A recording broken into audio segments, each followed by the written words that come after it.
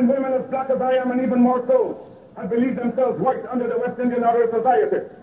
I was simply an impossible man to use openly the term Negro, yet everyone beneath his breath was calling the black man a nigger. I had to decide whether to please my friends and be one of the black whites of Jamaica and be reasonably prosperous, or come out openly and help improve and protect the integrity of the black millions and suffer. I decided to do the latter.